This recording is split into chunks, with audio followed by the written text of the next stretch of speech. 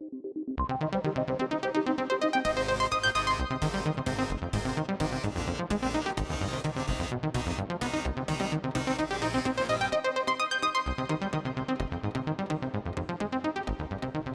dokie. Hello and welcome to ECTV. My name is Grace Johnson-Glick. We have an interesting show for you today, starting with a comical interview from Aaron Cornelius of Seth's Games and Anime. Ethan's got all the info in the studio. Hello, my name is Ethan Messaker, and today I'm joined by Aaron Cornelius, the store manager at Seth's Games and Anime. Today we will be talking about all things comic. Hi Aaron, thanks for coming by. Hey, thanks man, how you doing? Good. See, we turned it into a fist bump there. It was good. Yeah, I think it worked. Okay, so how did you first get into comics? What was your first experience? Well, I have to say that it was in kindergarten, and I was sick. And so my mom took me to the local grocery store, and yeah, we were just passing by the magazine rack, and she's like, here, take this one, you know? And it was Batman, and that was the first comic book I ever read.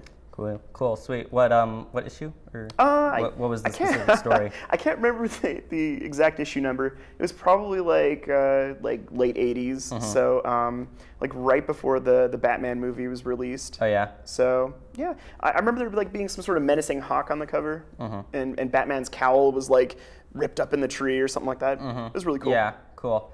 All right, so you work at Seth's Games and Anime. How did you get into that job? How did you kind of follow into where did? Yeah, you know, I love comic books, so I went there like every week, and finally, after a long period of time, they were just like, hey, do you want a job? And so I was like, sure. And so I've been working there for the last 10 years now. That's neat. Yeah. And what's the atmosphere sounds pretty good around there. What's the atmosphere like? What's it like to work there? You know, it's a really nice working atmosphere. I love working with my fellow employees, and you know, we just want to make sure everyone just has the best time coming in, getting comics, man. Yeah. So now that we're into comics, gotta ask, DC or Marvel? Okay, all right. This is really tricky. This is a very serious question, but I'm gonna have to say both. Both. My very first comic was Batman, so I'm gonna have to say that at first the DC comics were definitely what I read, and I really enjoy the mythology and behind them. Like, I guess you could say if you could determine, like, if you look at all of the DC characters and you look at all the Marvel characters, like DC almost feels like it's like a pantheon, like they're almost, you know, very mythological and godlike, whereas like the Marvel characters are very, I don't know, more street smart, more like, you know, grounded. yeah. But I enjoy both their differences, but you know, I mean, DC is where I started, definitely. Yeah. But I love Marvel comics; they're fun too. Well, yeah, you know, nothing is more grounded than Thor, who lives in Asgard. And also a god, is interdimensional and is a god.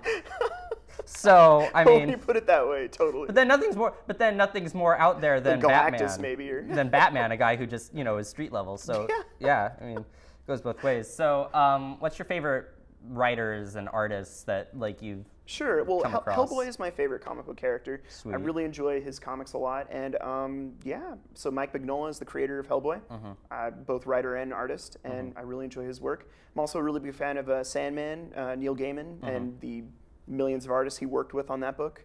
So yeah, cool. Totally.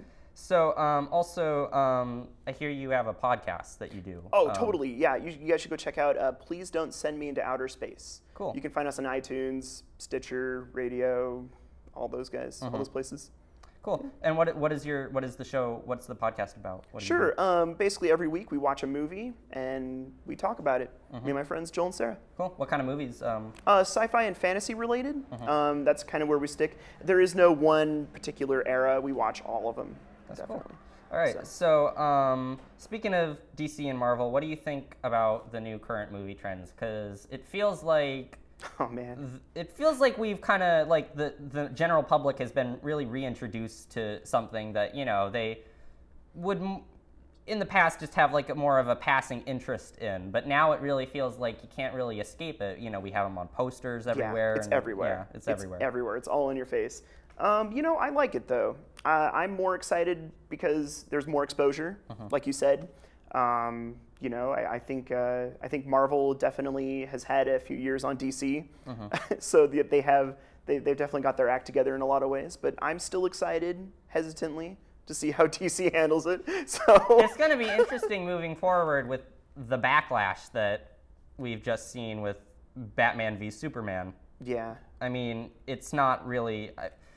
I don't want to say it was a positive one. What was your opinion on the movie? You know, when I was hearing all kinds of critics talking about how horrible it was, I was a little afraid. I mean, myself, just like everyone else, when we saw the trailer, I was just kind of like, what's going on here? Why are we're getting way too much story? Where's the mystery, And so I had very low expectation when I saw the movie. But, and I think maybe that's why I really enjoyed myself when I saw it. I just had such low expectation that when I sat there, I just had a great time. I felt very confused because I was so conflicted, because when I was watching it, it felt like for everything I liked in the movie, there was another thing that like held me back from really just going all the way in. Yeah. But I feel like because I think it was like a 68% drop in the second box office weekend. So I wonder how that's gonna affect the DCU moving forward. Yeah, I know money is definitely a big part of it, so it'll be interesting to see the decisions they make towards that. I'm still looking forward to Suicide Squad, though. Oh, I think it looks like it's going to be a lot of fun. Yeah, that does. Ventura has a comic book convention. Yeah, and I believe definitely. you guys went to. I think it's C4. Yeah. Yeah. What's your feelings on the whole kind of convention culture? Because that's Cool. That seems to kind of help bring awareness also to just kind of like a bunch of cool things, and Absolutely. helps keep it in the public eye also, which kind of adds into like these movies. It's very synergistic. Absolutely. What do you think about that? Well, I think that comic book conventions are awesome. I feel that sometimes the San Diego Comic-Con loses itself in movie properties, and I feel that comics are definitely thrown to the side, which is what I really like about the local con. There just isn't much of that big movie industry stuff going on. I feel that it is practically just the focus on comics, and I think that's what's so great about conventions is just going there, meeting artists, writers that you like, and having a chance to tell them your appreciation of comics, man. They actually, the guy, the first year that I went, the guy who was writing Teen Titans at the time. Oh, cool. He was there, and he was just signing his Teen Titan books. They were single issues, but he was giving them out for free. That's so cool. That's so cool. So do you have any good? Speaking of that, do you have any good Comic-Con stories? Or? Oh, totally. Oh man, I have so many. But what I will say is that me and my wife, we both worked at a convention booth at San Diego Comic-Con, and while we were dating, and I had an opportunity to propose to her there, and so it was awesome. Sounds great. Yeah. All right. Well, that looks like that's all the time we have for today, and thanks for stopping by, Aaron. Oh, thanks, man. We got it this time. What a fun interview. Now let's join ECTV's Jade Spur for a visual journey through Europe.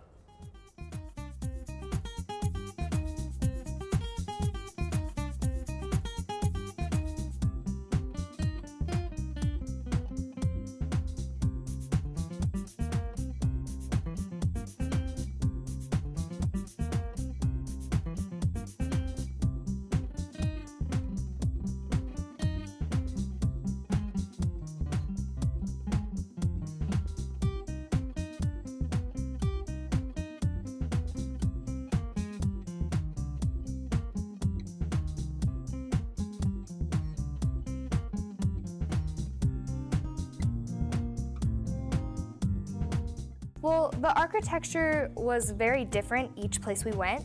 In Switzerland, it was very just kind of old and quaint. A lot of things were like wooden buildings. There weren't as many colors as the other countries, but it was still very colorful.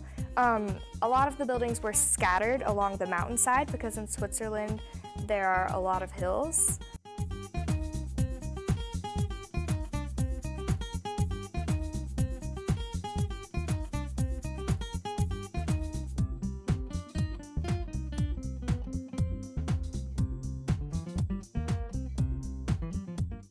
Favorite part of my trip was Switzerland and seeing the mountains. Snow is a foreign object to the people in California.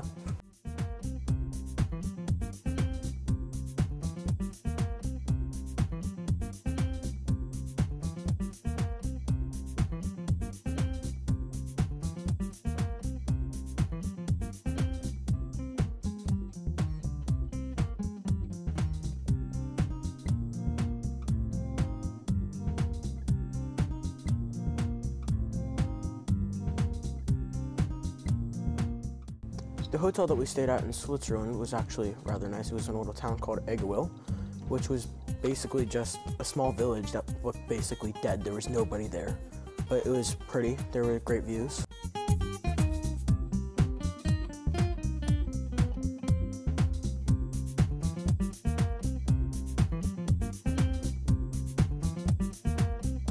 Italy was very similar to France, except a lot of the buildings were very close together and they were a lot more colorful. So Cinque Terre is 5 little villages actually that are not accessible by car. We had to go by train. It took maybe 15 to 20 minutes to go to each city. It wasn't very long. They're right along the coast, so it was a really beautiful sight, very picturesque, and it was very colorful. The buildings were very close together, and it was very unique in how the alleys went all the way through, and it was just really fun to be there.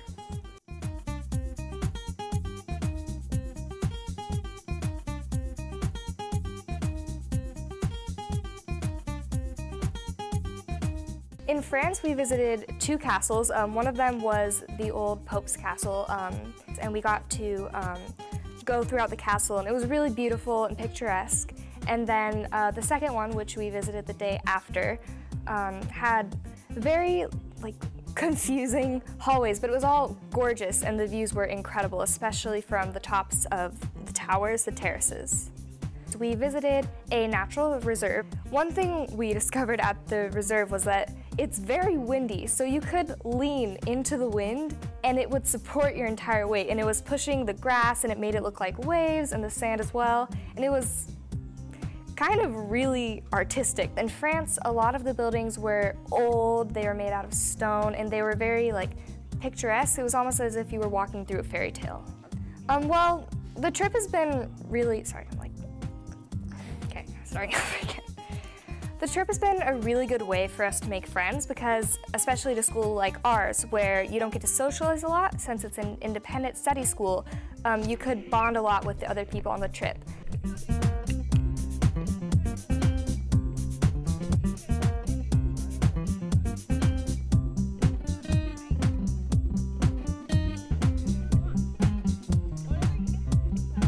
And I've made a lot of new friendships that I'm really gonna treasure.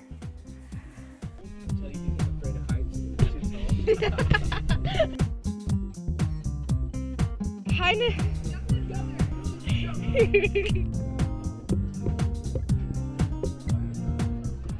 I knew no one coming into this trip, but made friends with just about everyone from El Camino.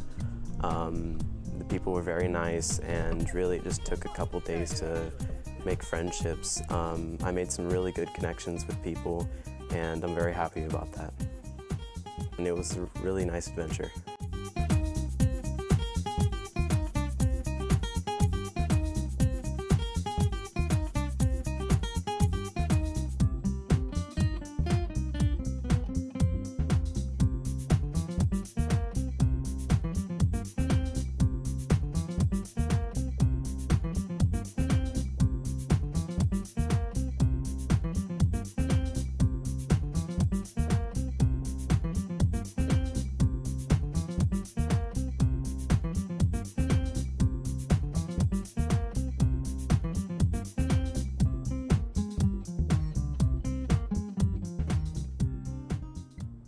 Wow, what a beautiful piece. We can't wait to see more from Jade. Now let's get back to the studio for Ethan's interview with Zayan about Poetry Out Loud. Hi, I'm Ethan Messaker, and today I'll be interviewing Zayan Reza, who placed second in the State Poetry Out Loud competition. Hi, Zayan. Hi. So, how did you first get involved in Poetry Out Loud? I first got involved with Poetry Out Loud when I entered high school in 9th grade about 3 years ago. I was talking to my teacher, Mrs. Hewitt, who was also like the English teacher at El Camino, and she brought Poetry Out Loud to our school, and so she knew a lot about it, and she kind of helped me through the process. And that's how I kind of found out about it, and then how I started getting more involved with it. Okay, and exactly what is it? Poetry Out Loud is a program under the National Endowment for the Arts, and it's basically a poetry recitation competition. It's national, and it's for high schools all across America. And basically there's like 4 levels. So like the first one is like school level. If you win that, you go to county, and then there's state, and then nationals. Okay. You made it up. How far did you make it? I went to state. Okay. And yeah, if you win nationals, it's like a $20,000 scholarship. Wow. Yeah, Wow. so there's a lot at stake. Okay. Yeah. And have you always had this passion for poetry, or is this something relatively new with Poetry Out Loud? I think I've always had a passion for creative writing more than anything, but poetry is like a form of that, and so I think I like the general term creative writing, but since I started high school, I think I became more familiar with poetry, and so my general interest started growing. But other than that, I've never really been that interested in poetry up until now, obviously. Okay, yeah. And so you made it to the up to Sacramento. How was that? What was the trip like? Sacramento was so cool. It felt like kind of another state. But it was so cool because it was such a different sort of vibe than like here in like Ventura County. It was so green there. The buildings were all like super, high tech and like very, very like distinguishable buildings. And so I got to see the state capitol. I got to like perform in there, and it was like amazing, really. Yeah. Okay, that's cool. So what was it like working beside so many other talented people? I think there was like a competitiveness to it. Like there was an edge, definitely, but most of the people were really, really friendly, and it was nice to get to know people who had, the same kind of passion for the stuff that you do, and they were all like really talented. So it was really cool to see them perform, because it was almost like seeing stories like come alive on stage, and so that's really cool, like wherever you are, to see. Would you say you got a lot of pressure from that? And I mean, how do you handle that? I think there was a lot of pressure, just because people are so talented, and it's like if you don't see that beforehand, you definitely see it when you're at the state level. So it was, a little bit tough at first, but I think if you realize that you're there for the same reason and you got to the same place, it's like easy to kind of overcome that, and you realize like why you're there and what you're there to do, obviously. Do you think that kind of pressure elevates your performance? Yeah, definitely. I think it adds something to your performance. I think it adds more passion. I think it gives you sort of like a platform to work off of. I think pressure is something that just helps. It can be a little annoying, but it definitely helps in the long run, because your adrenaline starts growing, and you really feel like you have to connect to the poem, and it really helps you to connect to the poem in the long run. Yeah. Okay. So what motivated you to get into this competition? I think mostly it was my teacher at first, and then after that, after I got to county, and after I won county, actually, I remember there was the coach from another school, I think the school that won second place in county. She came up to me and she's like, you better bring back a trophy for Ventura County. And I was like, oh, like, I didn't know, like, that's never happened. And she said, yeah, it'd be so cool to see, people from Ventura County representing and, at the state and stuff. And so it was like, that kind of motivated me a lot, because when I got there, I kind of remember that, and it was really like cool to see, like, to see that kind of come to life. And you got second place. Yeah. I mean, that's a pretty good title. Yeah. What does it feel like to hold that now? Super cool. I think it's kind of like the between like winning and like placing, because second place, like, I know, like, it says a lot, but also like you see like where you have to go and like where you have to improve, and it really was an honor even getting that far, because there were so many talented, high schoolers, and they were all like super just there, and they were all super passionate, and it was like super cool to kind of like beat the odds there. Okay. All right. Well, thank you, Zayan, for joining us today, and congratulations on all your accomplishments with Poetry Out Loud, and best of luck to all your future endeavors. And now, Zayan will read one of the poems she competed in Sacramento with, Frances Harper's Let the Light Enter. Let the Light Enter by Frances Ellen Watkins Harper.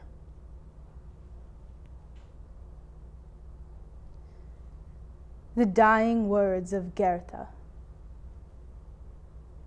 Light, more light. The shadows deepen and my life is ebbing low. Throw the windows widely open, light, more light before I go. Softly let the balmy sunshine play around my dying bed, ere the dimly lighted valley I with lonely feet must tread. Light, more light, for death is weaving shadows round my waning sight, and I fain would gaze upon him through a stream of earthly light. Not for greater gifts of genius, not for thoughts more grandly bright, all the dying poet whispers is a prayer for light, more light. Heeds he not the gathered laurels fading slowly from his sight? All the poet's aspirations center in that prayer for light. Gracious Savior, when life's daydreams melt and vanish from the sight, may our dim and longing vision then be blessed with light, more light. That's all we have for today's show. Join us next time on ECTV.